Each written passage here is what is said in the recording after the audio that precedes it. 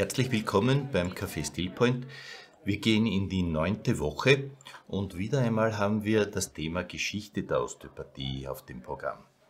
Schon bei den vergangenen Sendungen kam immer wieder ein Name ins Spiel, wenn es um genaue Details ging von Geschichte. Sowohl Christian Hartmann sagte ein-, zweimal schon, wenn du das genau wissen willst, dann musst du Jane Stark fragen. Rafael Segarra Parodi vorige Woche hat gesagt, ich bin kein Historiker. Wenn du genaue historische Details wissen willst, dann musst du Jane Stark fragen. Heute haben wir Jane Stark zu Gast bei uns.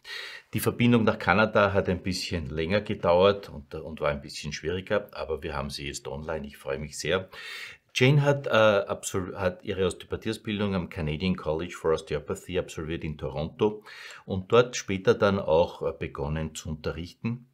Und schon während des Studiums und für ihre Diplomarbeit war Geschichte ihr großes Thema. Und sie hat sich da zunächst einmal auf Andrew Taylor Stills Leben gestürzt und da Stills Sichtweise der Faszien und Stills Zugang zu den Faszien ausgearbeitet und da auch ein Buch drüber geschrieben. Und dafür ist sie auch bekannt in der osteopathischen Welt. Aber in den letzten Monaten und Jahren hat sie sich einem anderen großen der Gründerväter zugewandt, nämlich William Garner Sutherland und seiner kranialen Osteopathie und hat da eben eine Biografie von Sutherland fertiggestellt, den ersten Teil zumindest, wo es um den jungen Sutherland geht. Und zu dieser Biografie wird sie uns heute ein bisschen was erzählen. Hello Jane, glad to have you online despite all the challenges we had with the technology. In German, I just introduced you briefly to our audience, and it seems that in your curriculum you were quite early on drawn to the history of osteopathy. How did that come? Where did your history in osteopathy stem from? Just an interest in following up with what I learned in the classroom. I remember taking a fascia class, and I said, well, maybe I'm going to go read osteopathy. I'm going to read Still and see what the real story was. Mm-hmm. And I started to read it. I couldn't understand it. We all got to up to that point. There was no words in his lexicon, in his vocabulary, that I heard the instructor say. Like, there was no comparison at all. So where did he get that vocabulary, that lexicon, the vernacular? Where did he come from is where I wanted to start with, so that I could put some context with what he was doing and relate it fast forward to what we're doing now. What's the connection between then and now? And that's all I've been doing. And what made you keep on digging? Oh, it's so interesting. And it was interesting. And each time I dug, I found another potato, if you wish. Same thing if you look in a garden, you can keep finding rocks and rocks and rocks. Mm-hmm. And it seemed to me that made me happy. And what I was able to do was take a rock from here or a potato and make a stew.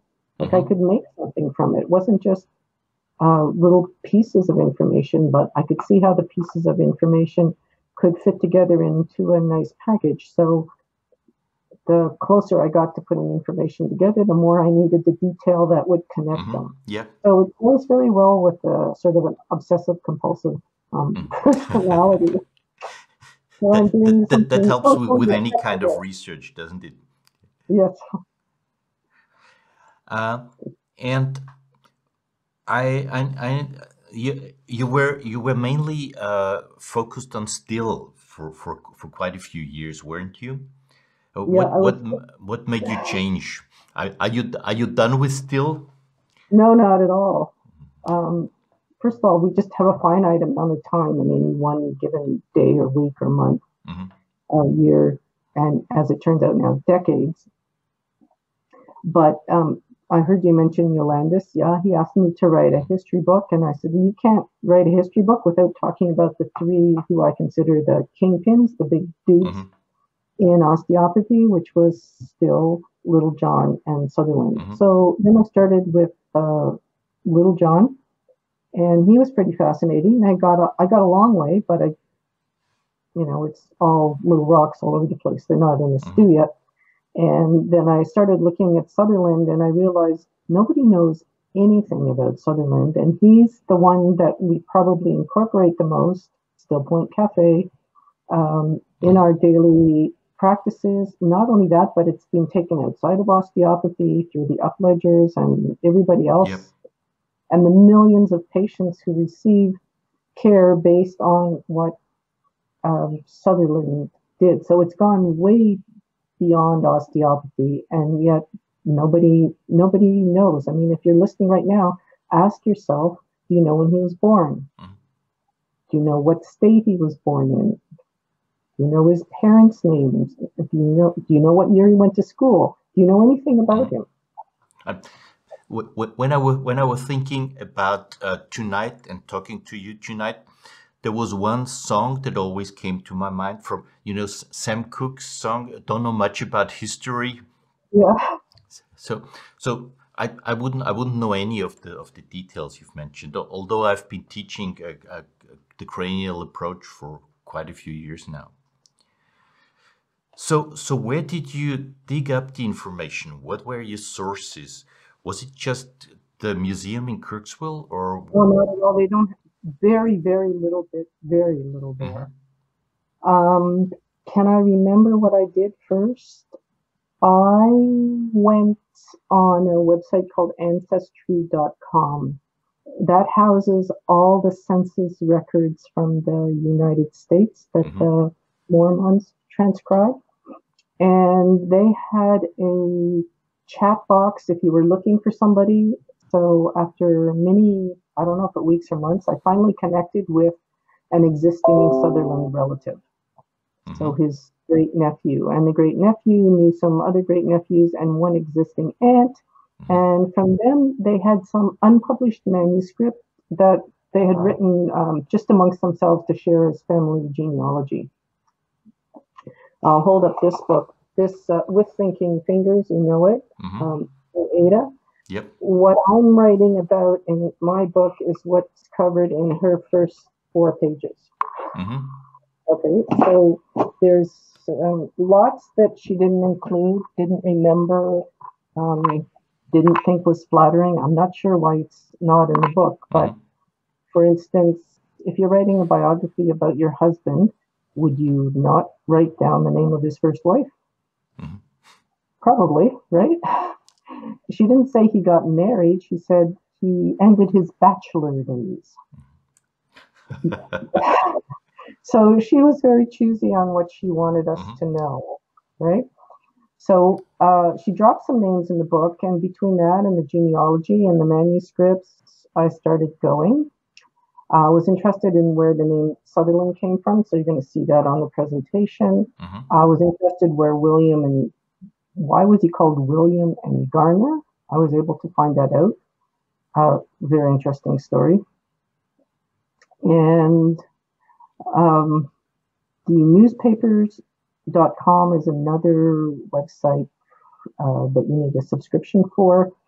You can look on there for under Sutherland. Not all the newspapers are online, but some of them are. Nothing in Kirksville is online, so his entire life in Kirksville is not notable or knowable without going there. And I was just there in March before the whole world came to a crashing halt. I snuck across the border just in time to get home.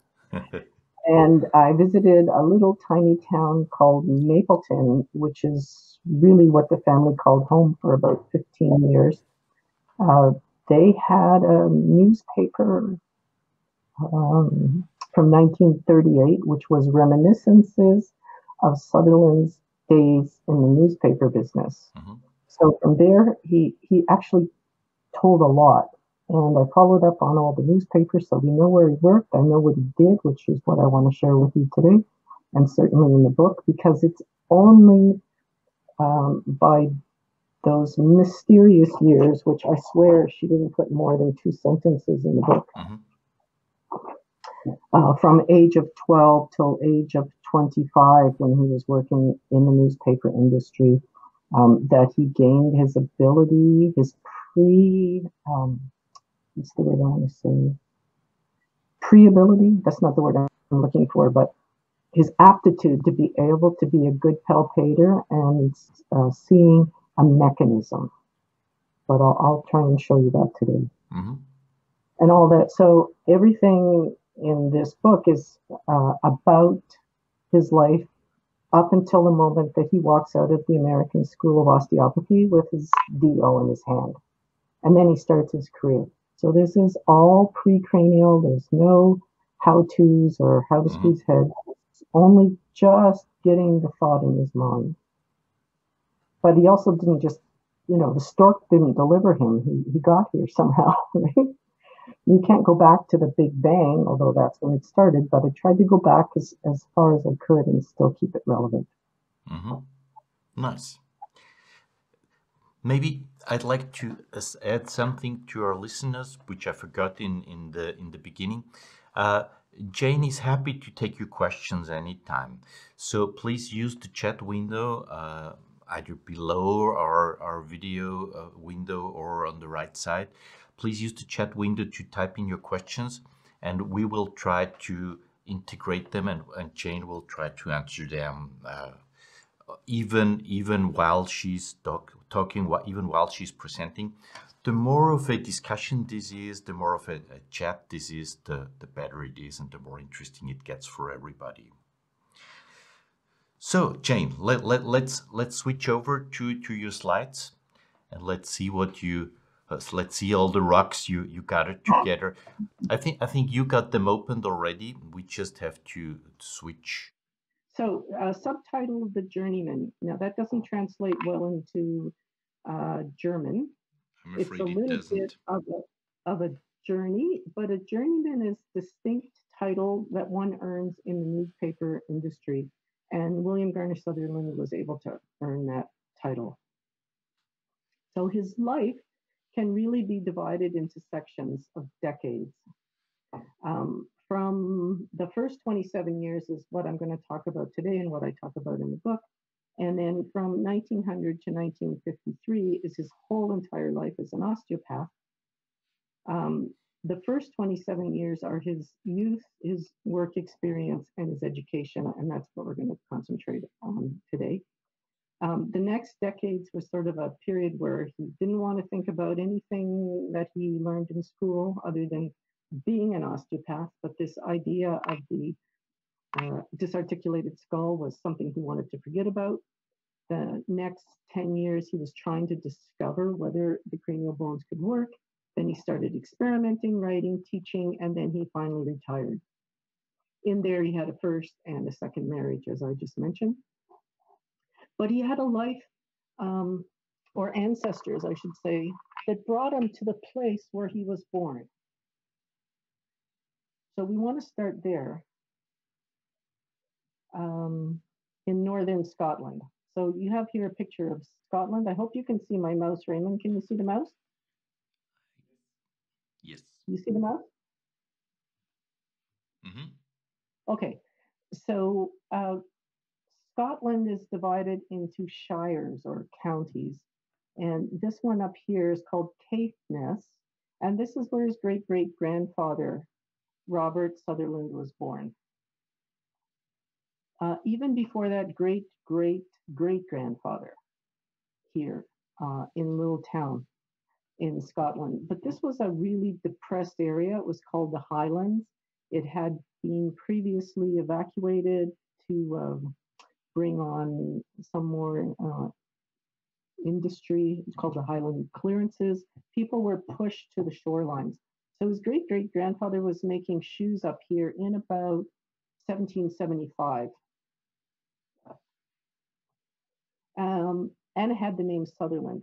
Now, not coincidentally, but the name Sutherland came about in around the 13th century. The first person named Sutherland. And it was only because the Norse people were invading from the Orkney Islands, and the king wanted to defend Scotland. So he assigned somebody to defend it, and when he successfully defended it, he gave him that land.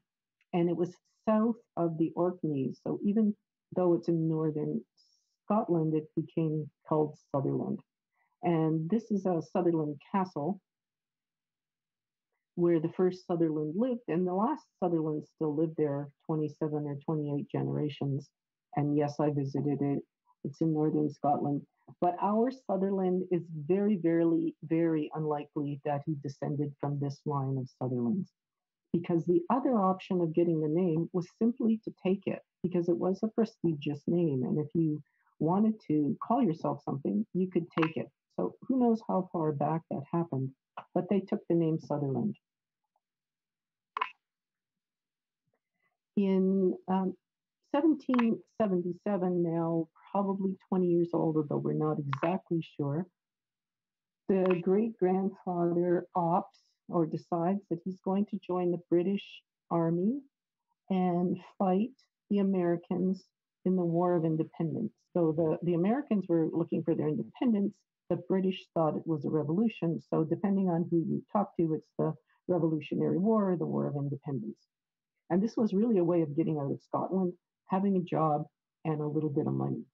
So they came over to America on a boat, and somewhere while he was in the army, he married and had children. Now, how that's possible, we're not sure. Women were permitted on the boat. Sometimes, well, always as cooks, as cleaners, as nurses. If you weren't already married and one of your comrades died, then you could take his wife, was another possibility, and they could have children. So that came for a while. And then in around 1783, when the war ended, there was a few choices. No, two choices. Go back to Scotland, or the British government said, you know, you want to stay in North America? We'll send you to what will soon be called Canada, and we'll give you some land. So this picture that you see now is New Brunswick. It's in eastern Canada. The state of Maine is beside it, and Nova Scotia would be down here. And they took land up this river called the St. John River, Nashwack River, to this tiny little black spot here, which was a land grant. So I'm going to show you what that looked like. This is blown up, the same picture. The river runs through it. Each soldier was given this tiny, tiny, tiny little strip of land with the river in the middle. And the man who plotted all these got 580 acres of nice land, and all the soldiers got about 62 acres. So Robert Sutherland ended up here. He had to farm, but they weren't even allowed to take the trees because the British still owned the trees, and the trees were to make sails and blah, blah. You know that story. So he had children. He had a son called Robert Sutherland, so Canadian. Robert Sutherland had a son called James, Canadian. So this is William Garner Sutherland's grandfather. And then here's William Garner Sutherland's father, Robert. Canadian, just like me. Now, let's put them here in New Brunswick and look over here right in the state of Maine. In the state of Maine, and these two little dots were other homesteads, so from Americans. And these were the Smiths and the Stevensons. Believe it or not, the border between these two countries, between Canada and the United States, was disputed. So sometimes these people lived in Canada and sometimes they lived in the United States. And you see that on the census. You wonder, how could they live in Canada and the US, not know where they were born? It's because they were fighting here over the border. But both of these families from both sides were looking for more land. The area in New Brunswick was a horrible place to live, and the area in Maine had already been farmed about 200 years, so they were looking for more land. So this is going to be a whole picture of United States here, but from New Brunswick, the Sutherlands took a boat, and from Maine here, the Smiths took a boat, and then a train all the way across to Chicago, and they were headed for Wisconsin. So this is the state of Wisconsin. I live right there on the other side of the lake. And if you blow up Wisconsin, they were headed, first stop, Dane County, where they picked up supplies, and then north to Portage County. So everybody was going to this place called Portage County, and in particular to Belmont Township. Now, typical township like Belmont in the United States is made up of 36 squares, each square being 1 mile. For you, that's 1.6 kilometers. So everything that's square, that's why we think so well in the box here. It's hard to think outside the box when you live in a box. Each square was numbered, and then you can find out exactly where everybody was living in these sections. So the Sutherland family was living here, and the Smiths family was living here. Robert Sutherland is there. Dorinda Nickerson Smith, a daughter, they are less than 2 miles apart, maybe 2.5 kilometers apart. These Warrens and Lincolns, these are grandparents. So they're all supporting each other in the New World. So Dorinda and Robert meet. The reason you don't see any pictures here is because I'm saving them for the book, and I don't want to put them on the internet yet, but you'll see lots of pictures. So here's another blow up, Portage County, and right beside it, Wapeka County, and 2 townships, 2 little squares, side by side, each square being 36 square miles, each square having 36 squares. Here's the Sutherland property, and here's some of their relatives. So Dorinda and Robert get married in 1869, and they start their life over here in, I can't read it right now, another county. They moved to rural, so they're only, if you can count the squares, about 8 miles away from their father and mother, their parents. The first son is born in rural. Do I have a picture of him? Oh, here's a better picture. They start their life in Dayton. So 1, 2, 3, 4, 5, 6, 7, maybe 8 miles away. They move to rural, and this is where the first son is born. They end up moving to Parfreyville, to Crystal River. This is going to be a pattern throughout their lives. Somewhere, William Garner Sutherland was born, but nobody knows where. They don't know if he was born in rural Dayton or over here in Belmont. We know when he was born. The question is, do you know when he was born? The answer is March 27, 1873. So the day is not in question, but the place is. And there's no record of his birth certificate because neither township is required to keep records past 1909. So we don't know where he was born.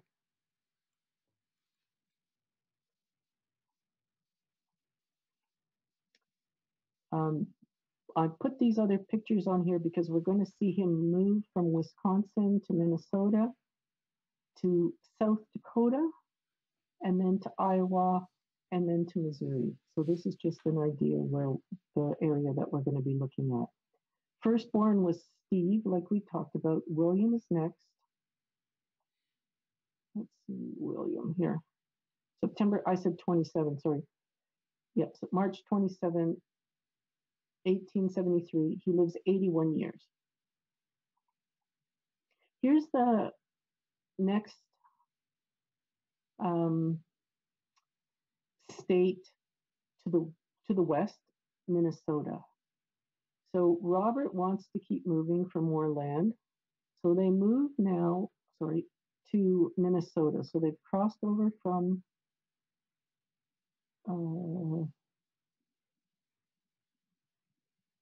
Wisconsin to Minnesota. They land here first in Winona.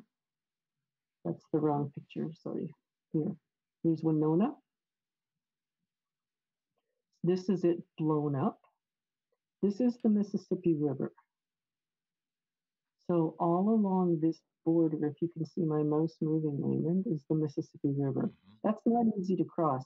In places, it's a mile. So once you cross it, you only try and do it once. And it's a big deal. If you read Andrew Taylor Still's autobiography, he talks about what it was like to cross the Mississippi River. Sutherland doesn't talk about it. Sutherland doesn't talk about anything. He's really quite invisible at this age. This was a place in Winona County called Saratoga Township. And so remember, it's 36 squares. I've taken squares 17, 18, 20, 19, 29, 30, 32, 31. The numbering is crazy. It goes like a snake. So that's why these numbers are not in sequence. But he lived down here in this little section 30. And here's where he had fun. He has a few memories here. He's got an older brother who's sort of tough and robust and a little bit bossy and very adventurous. Still doesn't have a younger brother, but I think the younger brother is born here. So the two boys play. I think they set a barn on fire by accident, trying to cook eggs. And Robert acquires some property for once, or lots, where he built a house, built a blacksmith shop. They're just getting stable, and for whatever reason, poof, they move again. This was a story of their life. He was constantly on the move. So now with William, about 6 or 7 years old, they're off to the next place, which is, here, Blue Earth County, which is this part of Minnesota. They stay at a place called Eagle Lake. And here, Dorinda, the mother, describes it as so bad. Their roof is leaking. They put pots and pans to keep the beds from getting wet. It's really not a good place, not a good place at all. Where they eventually would end up living is down in this little dot called Mapleton. And so it's only about 4 miles away, but that will come later. And much later in his life, he ends up working here for about 20 years in Mankato. So this is the home county. This is the home base here, but he doesn't get to call it home yet because the father's on the move. And now we're going to jump from Minnesota over here to South Dakota. Oops. And when they go to South Dakota, they land Sully County, right in the middle of South Dakota. Now, this is Excuse me, Jane. Just a question here. Was it customary at that time and in that area that families moved so much, or was this exceptional for the Sutherlands? This was exceptional because what you wanted to do was get 160 acres of land and farm it and make a home and make a stable home. So there was nothing normal about what these guys were doing. They relied on the goodness of the brothers and sisters. So I think Dorinda had 11 brothers and sisters. Robert had 6 or 7 sisters and a brother, and they were all a little bit more successful, and they were all scattered. So everywhere they went, they were actually being taken in first by another family. Ah, I see. That's already there. I don't have time to tell you all this. But their destinations were not completely random, but they moved from one relative to another. Yep, and they had to go. So now Robert on Sully County here has taken what's called a land grant. So he's actually paid a little bit of money. He's got his 160 acres, which is a standard farm. I'm trying to think how to divide that into hectares for you. So what's the ratio? A little bit less than half. So maybe 60 or 70 hectares of land. I think that's the, but it's not good farming country. It's just dirt, really. And you had to stay there for 6 months, erect some sort of little shack, the size of like a one-room place. There's some really bad pictures you can look up. It's called Soddies, Soddies. Nobody wants to live there. But if you lived there for how long? 6 months? Then it was yours. Then you had your land. So he tried that. The family was living down here, the rest of the family, in a little town called Blunt. Let me see if I have, no, I don't have the picture. You might see it later, but there's a little town in Hughes County called Blunt. It had only been formed about 5 years before the Sutherlands got there. And now the final child here was born, the sister, who is Helen. Now, Helen married late, had children late, and Alberta is her daughter, and Alberta is still alive, and Alberta and I have been talking. So Alberta is sort of the living link to what the Sutherland family. William Garner Sutherland had one daughter, and the daughter has no children.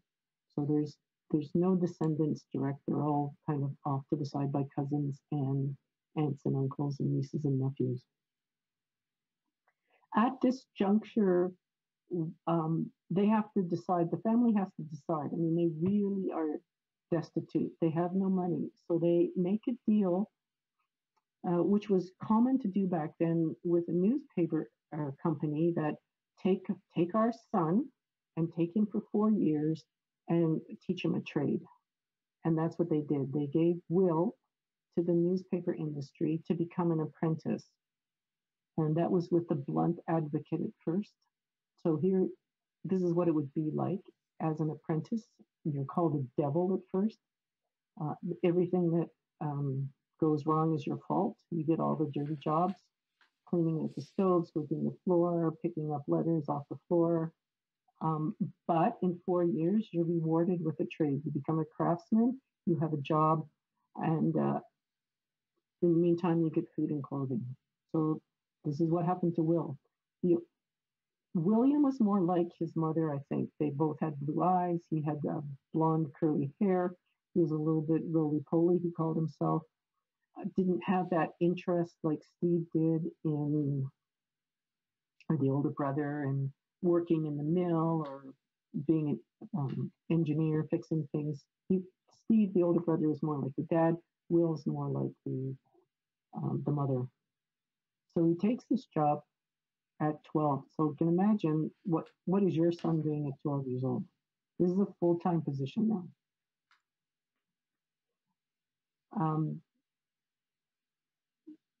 One of the papers he worked at, as you can see there, is called The Blunt Advocate. Now, do you remember, if you fast forward in time and you're reading William Garner Sutherland, that he called himself Blunt Bone Bill when he first started writing about the cranial concept, because it was so crazy he didn't really want to identify himself. Here's where the blunt comes from. Bone, obviously, he's talking about bones, and Bill is a nickname for William. So it makes perfect sense, Blunt Bone Bill, but not if you just pick up contributions in thought and say, what the heck is this? Blunt Bone Bill. Yeah. So this little guy here is trying to put letters into a stick, and I'm going to show you what he's doing with me when you see a grown-up. A grown-up is called a compositor. So this is, up here, he's got some text that he's reading, and he's got to pick letters out of these boxes, put them in a stick, and make a newspaper out of it. Let's see. He picks up with the letters, and they have to go in upside down and backwards. And some of the spaces are those pieces that he's picking up is the size of a hair. It's so little.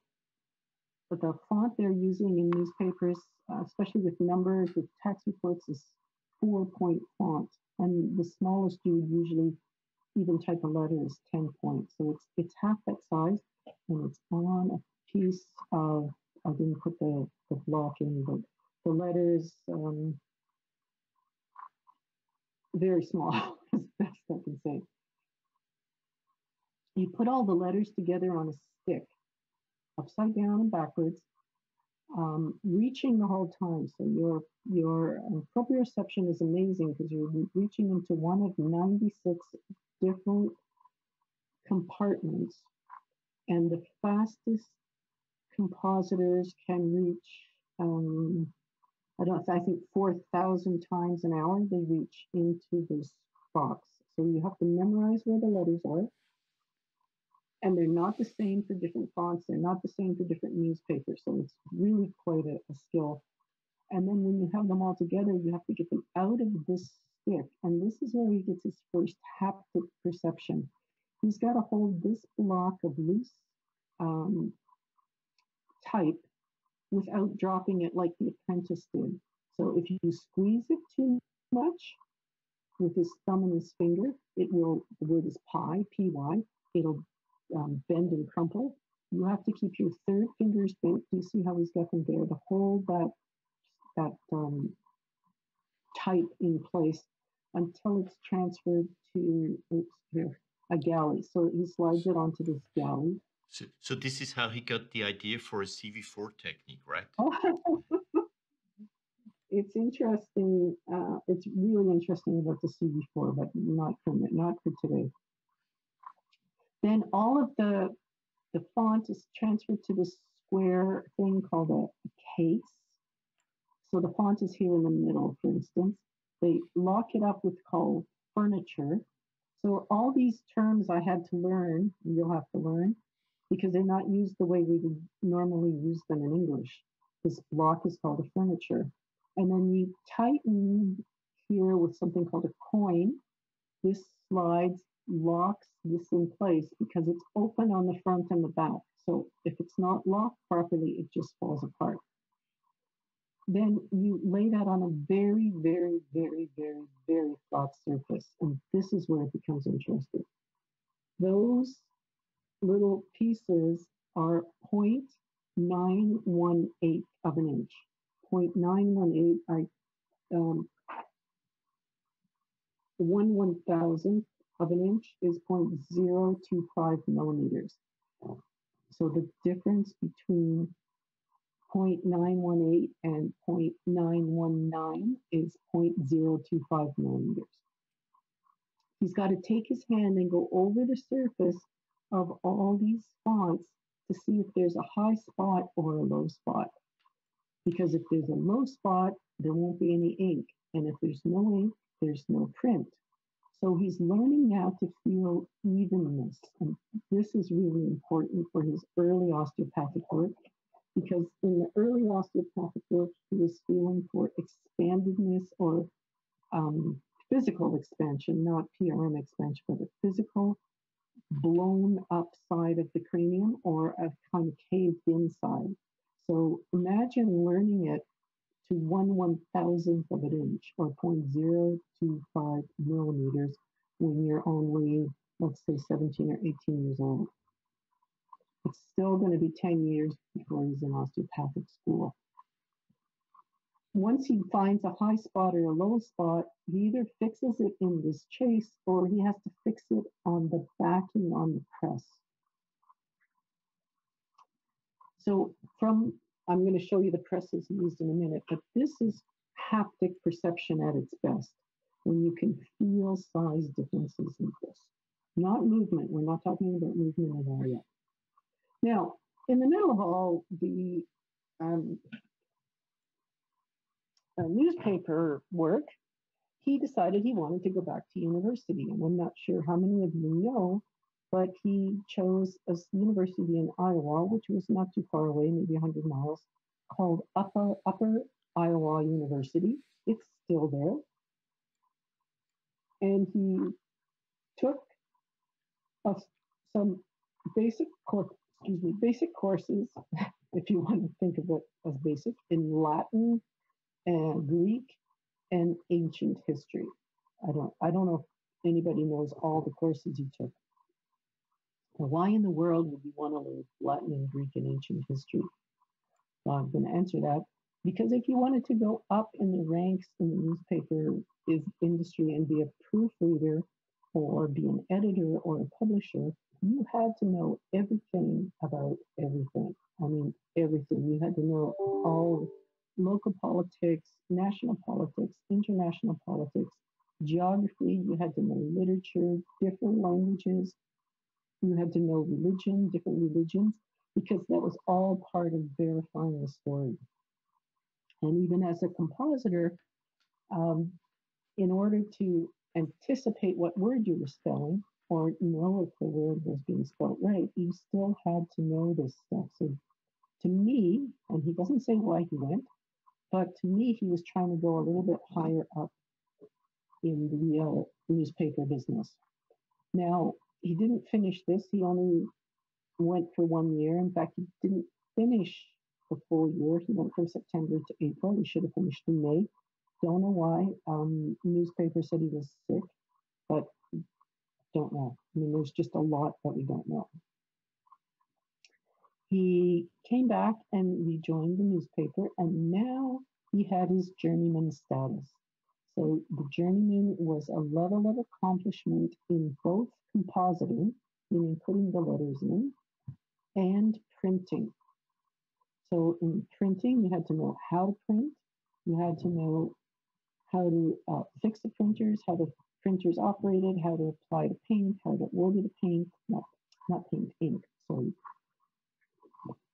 Now, if you just look at these kind of styles of printing presses, already you're getting the idea that you pull levers.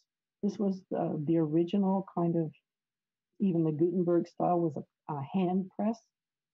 So the letters would go between these two layers. You'd pull a lever, it would lift up, it would press and lift up again, and you'd take the sheet out. So he worked with those kind. He worked with what's called a platen press, and unless you can see my hands, I can't really show you how it works, but there's more moving parts, and the print is brought towards a plate. Now, in this case, and in the next case, the cylinder press, which is a little more advanced, all of these advances mean that you can print the paper faster. If the letters weren't level at that 0.918, you had to adjust the backing that the letters went against. So you couldn't adjust the letters. Now you had to build up or lower the backing. So again, it's using your hand to feel levelness. And this is called a galley press. So this is a real quick and dirty way of taking the print that's in the locked up chase, putting it down, making one copy, just a single copy, and letting the proofreader look at it. And this you're going to see when you read Contributions of Thought, Sutherland's book, that he said he saw the galley proofs of Still's book on Philosophy and Mechanical Principles of Osteopathy. The galley proof means that it went on this press called the galley, and he was responsible for reading it to make sure that whatever letters were taken out of the box and put into the galley and then the chase were exactly as the copy was. So he really saw Still's really raw work. And he did the same thing for Little John when he was in school. He was setting up the galley. So he had a part-time job setting up the galley for Little John's books. He continued on in this status as reporter, as newspaper until 96 when he did become a reporter. So again, he's popping around just like his father did from different newspapers in Minnesota from place to place, not because he had bad luck, but now as a journeyman, you had papers, you had union papers. You could go where you were needed, or you could go where you were wanted, because you pretty much were guaranteed a job, because there was always advertisements for journeymen. So this was great. He was settled. He had a career.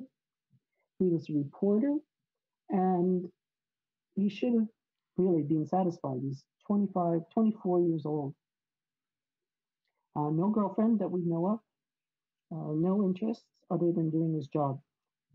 Now, a number of reasons why he becomes interested in osteopathy.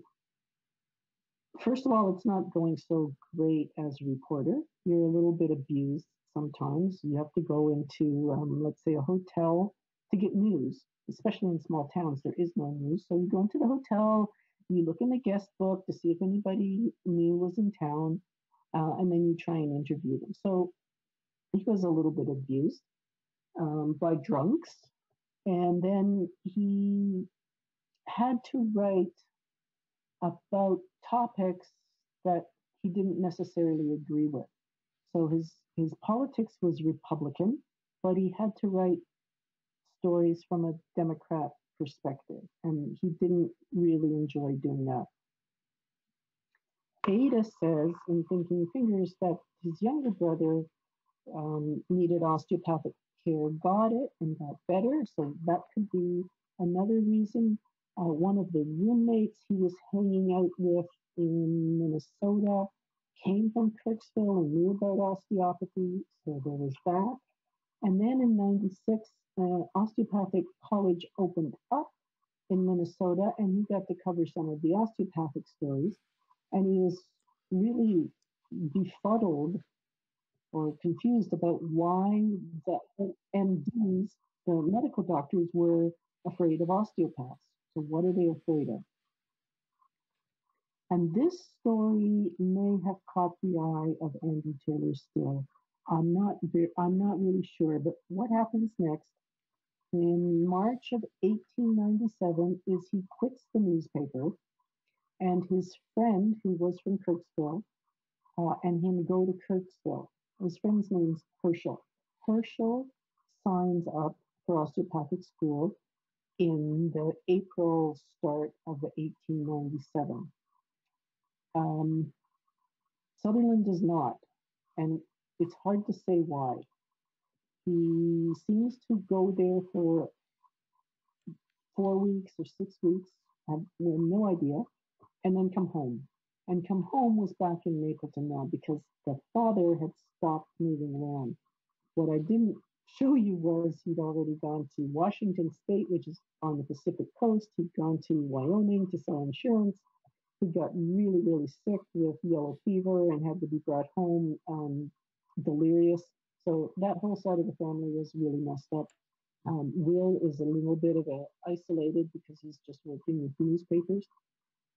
What working in the newspapers gave him was a father figure, because he didn't have one at home. The father was primarily more of Steve's father when he was home, the older brother, and a lot of time he wasn't present. So Will lost his childhood, lost his adolescence, and went right from a youth to an adult when he became an apprentice. Yet he had none of that. So he went home back to Mapleton, and we really not sure what he does for an entire year, or maybe a little bit longer. But then in September of 1898, he goes to Kirksville to join the program, and he gets a full scholarship, meaning he didn't have to pay to attend. And I think, he didn't have to pay because Still was in the habit of awarding scholarships to people who promoted osteopathy in the news. So there's a couple of evidences that somebody else had done that. A couple of people had done it before. So I think that that William Garner Sutherland had done the same thing, although I can find no printed evidence of that. But he gets a scholarship, and he spends his 2 years there. Now, what you want to know about those 2 years, I don't know. It would take me 2 years to tell me what happens in 2 years. The program is 4 terms of 5 months. So it starts in September. The first term ends in January of 1899. He's got 180 or so people in his class. State of the art building, 80,000 square feet building, 4 stories high, electricity, water, plumbing throughout, decorated. Like compared to the rest of the US, this was a really classy building, the American School of Osteopathy. Very, very good instructors at the time. All the Little Johns were there. William Smith was there. McConnell was there. Hazard was there. So the best instructors. However, the instructors went in and out like a revolving door, especially the sons. So the sons were Harry, Herman, and Charles still. Hildreth was there, and he was kind of in and out, meaning they would set up a practice somewhere, they would sell a practice, they would go on a little jaunt to promote osteopathy, they'd come back, they'd go promote it in the legislation to make it legal, and they would come back. So there was this revolving door of instructors, and that was in the first and second terms. He comes back for the second year in the, let me just see. No, I should tell you, in April of the second term, there was if you haven't heard, a really nasty, nasty tornado that hit Kirksville. It killed 35 people. It's a little town. Left destruction everywhere. Some of the professors were eyewitnesses. One of the people in Will's class was killed. Another one lost his wife, and either the mother or either the baby daughter reports are not consistent on that. But there was quite an upheaval. Still gave back the tuition to anybody who was, to the family of anybody who was killed. All the students were part of the cleanup, but still, I mean, small s. William Garner Sutherland says nothing about this. He just doesn't write anything about himself. Nothing. So he comes back in the third term and does his schoolwork, and in the fourth term, he endures it. And now the teachers are really, really going in and out. The Little Johns are pouting and upset. Smith is pouting and upset. Smith gets fired. Smith sets up a business right in the middle of Kirksville. I don't know how Andrew Taylor still put up with all this. I really don't know how he did it. But sometime within that chaos, William Garner Sutherland walks into, if you've read your work, you know, the North Hall, and sees the disarticulated skull. Do I have a picture of it? Oh, there's the ASO. He walks into, I hope you can see my cursor. Can you see my cursor? Yes, we can see it. He walks into this part of the building which is no longer there. It's gone. It's called the North Hall. So it's not a hallway. But in there on the north wall, and the north is down here, the north wall over here, is a floor-to-ceiling display case with glass doors of natural history specimens, including a disarticulated skull from Paris. So I suspect he's alone in here because they didn't have classes all the time, and he seems to, in later descriptions, say he was by himself. The room was 2,400 square feet. I think you have to divide by 9 to know how many square meters that is. Because there's, divide by 9, and I think you know how many square meters. And there's a big statue of Andrew Taylor Still on the opposite wall that's sitting right in front of a window, looking like Abraham Lincoln, backlit. So now you can imagine now he's in this monstrous room, looking at this disarticulated skull, still is looking at him, and it's 2 floors high. So the ceiling, the ceiling is part of the room. So it's just this enormous room. And there's what he sees. And he looks right at this part right here. And that's where the famous expression, doubled like the gills of a fish, indicating articular mobility for a respiratory mechanism. That thought gets stuck in his mind for the next 53 years, for the entire remainder of his life. The first part is, that's impossible. I can't even think about that. Nobody would agree with me. Everyone says the skull is solid, and really tries to not think about the pink elephant in the room for 10 years. So he's got this in his mind. He's studying for his finals. He graduates with everybody, including the Little Johns, who were there to get their diploma, even though they had already set up, before he graduated, they had set up their school in Chicago. So the Little John story is very complicated, what kind of diplomas they got, whether they wrote any exams, unlikely, whether they studied, unlikely, whether they took any courses, maybe not. That's another entire whole story. And you can read, there's a few books on Little John already. John Warner's book, John O'Brien's book, and Chris Campbell's book, which I haven't read yet. But there's still more to that. So I don't actually have anything else to say, because this is the early part of how we got to this place at this time. So Raymond, I'll pass it back to you. Well, thank you for a nice presentation. I really like the idea that he learned to palpate when he was doing typesetting. Maybe we should include that in our training. Can I try and show you a video?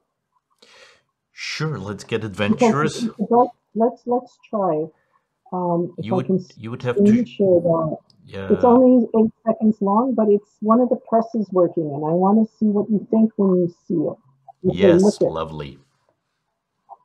What do you see? Well, I see a machinery with gears. Do you see a wobbly wheel? Yes. Let me play it again now that you look for the wobbly wheel. So it looks like it's wobbly on purpose. It's wobbly on purpose. So it's that was not necessarily, I don't know if he used that type of press, but those are the things how we saw everything working as a mechanism. Mm-hmm. You can't take one of those gears off and have that press work. Yeah. Right? So from the beginning, working with this kind of mechanism gave him the mechanical aptitude. That's the word I'm looking for, mechanical aptitude to see this mechanism in play, and then the haptic skills in the hands. And think about the Greek and Latin also when you're going to study from Martin Littlejohn, who knew Greek and Latin, right? You got all the advantages. You're mature, you're 25 years old, and you're going to the American School of Osteopathy. No, really interesting. And the typesetting reminded me of the haptic pads that are used for haptics research nowadays. You know that? Yeah, you've seen those? Where you learn to palpate different reliefs of different height to find out the threshold that you are able to palpate. Turns out this has existed 100 years ago. Yeah. That's why I got to know history. It's already been done. So, no questions? I think there's no questions coming in from the audience tonight. Maybe a question to you. Why does the book end there when the osteopathic story begins? Will there be a part 2? The part 2 is written in my head. But this took on and off 11 or 12 years to get there. Oh, really? So if you want to wait until 2025, probably longer. I mean, it'll be a long time. If I want to do the same kind of work. I was really sick a few years ago and nearly died. I don't know how much longer I'm here. So do I sit on this forever and wait, hope that I finish? Or do I get something out, get you interested, get you reading Sutherland and prepared for when the rest of his story comes out? And I'm still only doing biography. I'm not going to try and, at least at this stage now, explain why he was doing what he was doing. Only where, I suppose. And you're going to meet his cranial faculty, all of whom are very important to his development. And there's a switch, as most of you should have noticed by now, from when he's really purely mechanical to when he goes from the mechanics to what is driving the mechanics. So what's the energetic body? What's the fuel? What's the force? What's the liquid light? Whatever is, that's in the second part of his investigation. Something happened around 1940 to 44, somewhere in there. I'm still digging into that. Lots of potatoes to find out what happened. But a switch. It was switched over. That's the part of the story that Jim Jealous likes to tell. Sutherland's development from a very mechanical model and very mechanical thinking to a very spiritual perspective in towards the end of his life. Would you also describe it that way? I could say that he was evidence of a spiritual nature from about 1902, which is almost 40 years before he goes, applies it to his work. But he had that side to him, and I think it just developed more as he started meeting the cranial family. So the more he had some people to interchange with, the more he said it. The more it became okay to talk about it, the more he had people to talk about it, and the more he developed it. I think the concern is we're expecting students at a very early age to understand that approach, which he took 40 to 50 years to reach. And the purely mechanical stuff, which we don't teach, honestly, we don't, because I've dug into it, and that's what I do teach, is brilliant, absolutely brilliant. And he used it in cases of influenza. And gosh, I'm sitting here with my hands tied, not able to treat a single person with COVID that are having these kind of similar symptoms. And yet Sutherland went through the whole thing and was treating them just like everyone else with success, but not with the same approach that the standard literature would say, like the rib raising. He wouldn't do anything like that. Would you want to talk about his particular approach for another 5 minutes or so? Yeah, his approach. What did he do? This is how he came with his first cranial technique, was through treating people with influenza. He looked at something called anterior tensity, and tensity is not an English word really, but if you think of it like density, so you have dense and density, tense and tensity, it's a state of tenseness. So he saw anterior to the spinal cord a state of tenseness. He saw that start in the dura.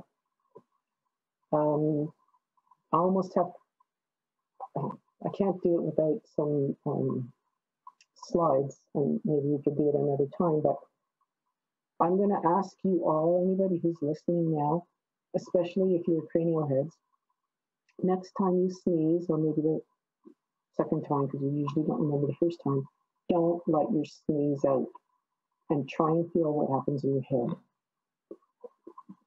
Pay really close attention and let it happen a few times. You will feel things in your head. And I think this is what started, maybe not him trying to sneeze or witnessing sneezes, but he said it started in the nasal region with tensing of the dura membranes. I think he came this close to getting it, and I think if he just thought about sneezing, if he just thought of that, he would have connected the dots. Because once you sneeze, you increase your intracranial pressure. Definitely. What's going to move? What's going to get tense? Are your membranes, because they're going to keep your head from blowing apart. And once you have tenseness in the membranes, then you have the possibility for venous stasis. Once you have venous stasis, then it's a great big cascade of events. But that with the tenseness in the dura carries down the spinal dura, and it created the tenseness anterior. So anytime that you did a rib raising, for instance, you're increasing the tension rather than decreasing. So he did everything to release tension anterior from the face, from the neck, from the thorax, diaphragm, psoas. Interesting. So the muscles on the back, you hear them breaking up the muscles, and out of the breaking up method, you wouldn't touch it because they're tense, and now you can probably say it's a cytokine effect. But the muscles, the extensors contract more than the flexors because there are more extensors. There's no flexors on the front of the spine. So when you get the cytokine response and you get the contraction, you're going to go into that anterior tenseness. Really interesting approach. Thank you. I think for that part, absolutely pure brilliance. Good. Anything else you think you want to add? I'll think about it after the camera goes off. Will the book be out in German? Is there any plans yet? The Orlandis intends to translate it into German. Yes. Good. And then the finishing touches of the final edits and making maps on my paper. I should take you on a tour of my room. You wouldn't believe what a mess it is. But these 2 months off, I thought I'd been really working from about 6:15 in the morning till 8:45 at night every day. Wow. Trying to put the finishing touches on it. It's just like digging potatoes. Well, thank you that although you're in that critical period of your book, that you took time for to visit us in the Café Stillpoint. Yeah, and it's I look at that cafe and we'll never be the same again, right? Well, actually, the cafes did open in Vienna 2 days ago. Yeah. And things are Can you sit beside each other? Pardon? Can you sit beside each other? Well, 4 adults are allowed per table, and the spacing between the tables, I think, should be at least 1 meter or 2. Yeah. Which is okay-ish. It's still a little strange. The waiters are wearing masks, but the customers don't have to. And you're working? Are you treating patients? Yes, treating patients. Yes, but we're still not sure when we will be allowed to start classes again. currently we're hoping end of May, but we don't have a definitive permission yet. Yeah, and we're not treating yet. I don't know when that'll start. So I can get back to work. Yes, not today, but tomorrow I will. And good luck for the last meters on your book. Thank you. Okay. I'm curious to see it with all the copyrighted photographs in it. Yeah, it's something else actually. Thank you very much, and hope to see you again in real life soon. Okay, when we're able to travel again. How do we turn it off? Do you do that? We will do that. Don't worry about it. Okay. Have a nice rest of the day. Bye. Und allen Zuhörern, Zusehern zu Hause danke ich fürs Dabeisein, danke ich fürs Zuschauen. Es geht diese Woche weiter im Café Stillpoint am Mittwoch. Da kommt Raphael Parodi zum zweiten Mal. In der ersten Sendung vorige Woche, die einige von euch ja wahrscheinlich gesehen haben, da ging es um Stills Verbindung mit den amerikanischen Ureinwohnern, mit den amerikanischen Indianern und um die Hypothese, dass er vielleicht sein Konzept von Body, Mind, Spirit von indianischen Traditionen übernommen hat. Am Mittwoch, also übermorgen, wird Raphael noch einmal kommen und wird das Ganze weiterentwickeln und wird uns erzählen, wie vieles von dem, was indianische Schamanen seit einigen 100 Jahren praktizieren, wie das zusammenpasst mit moderner osteopathischer Praxis und was die modernen Neurowissenschaften in den letzten Jahren dazu entdeckt haben. Das ist das Programm für diesen Mittwoch. Nächste Woche wird es auch am Montag und Mittwoch ein Programm geben, das noch nicht genau feststeht. Wir halten euch auf dem Laufenden und schicken euch wieder einen Newsletter. Bis dahin bitten wir euch, es weiter zu sagen, dass es uns gibt. Bitte liked uns, sendet Tweets, teilt unsere Seite auf Facebook und vor allem kommt selber wieder vorbei am Mittwoch. Ich hoffe, wir sehen uns und wünsche euch einen schönen Abend. Bis dahin. Dankeschön.